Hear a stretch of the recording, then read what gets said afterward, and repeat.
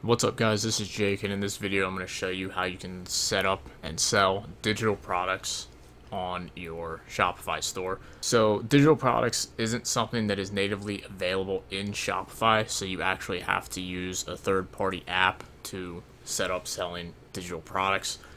So in this video I'm going to be showing you how you can do that using an app called Easy Digital Downloads. So if you want to follow along, you can click the first link in the description to check out the app, or you can just search for Easy Digital Downloads here in the Shopify App Store and install the app.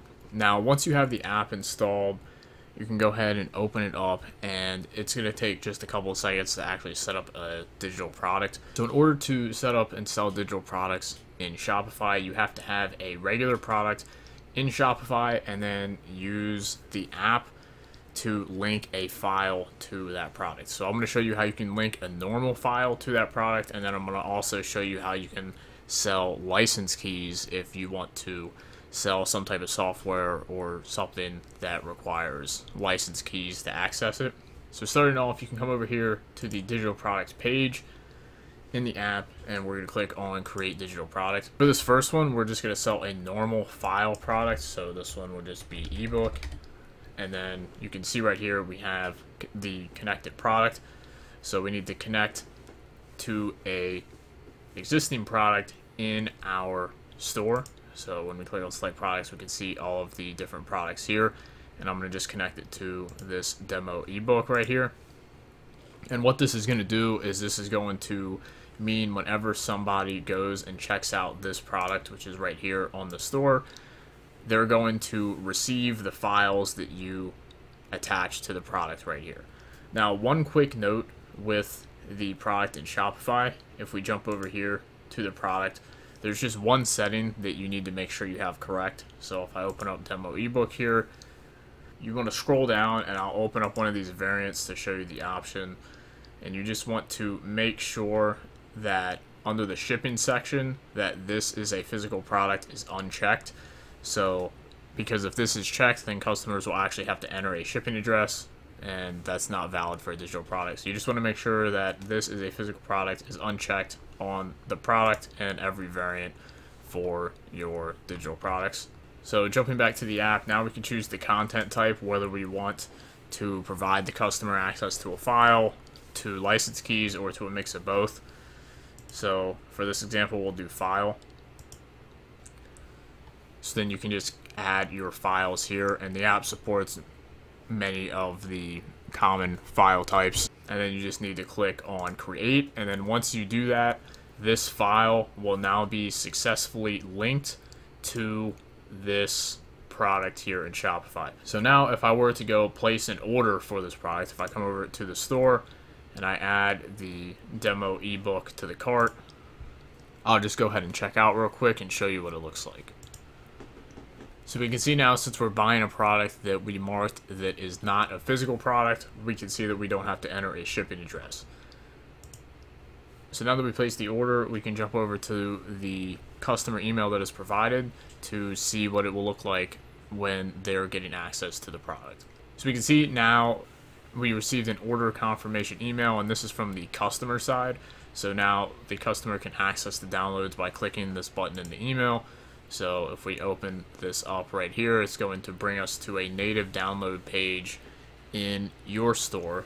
And then you can see the order number, and then we can see the files right here, and we can choose download to go ahead and download these files. So before I do, if we come over here back to the app and I go over here to orders,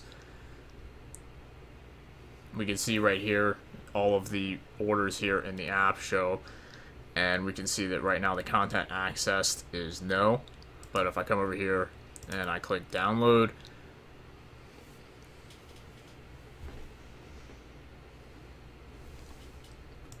and then we go back to the app and refresh the page,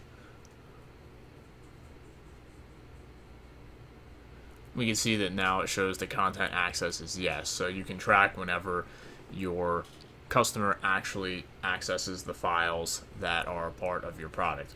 So that's literally all you have to do to set up a digital product where you are delivering a file as the end product. and you can manage the order by coming in here. You can see the details such as when the product was downloaded, when the email was sent. You can set download limits, resend the confirmation email, or disable the download at any time. So now let me show you how you can do this same process, except instead of delivering a file, you can deliver license keys. So if we come over here to license keys in the app and click on import keys,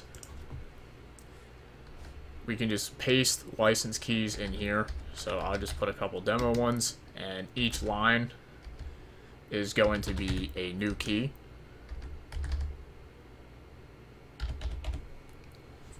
So I'll add in these 3 license keys, and then we can add in an optional tag. So in this case, I'll just put testing for the tag. And what this tag is going to do is it's going to allow us to link an entire group of license keys to a specific product.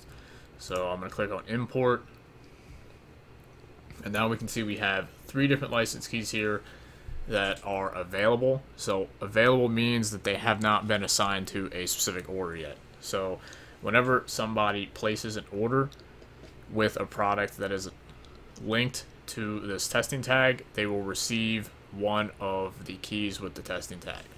So in order to set this up, we just go back to digital products, and then we create one, and this one will just be,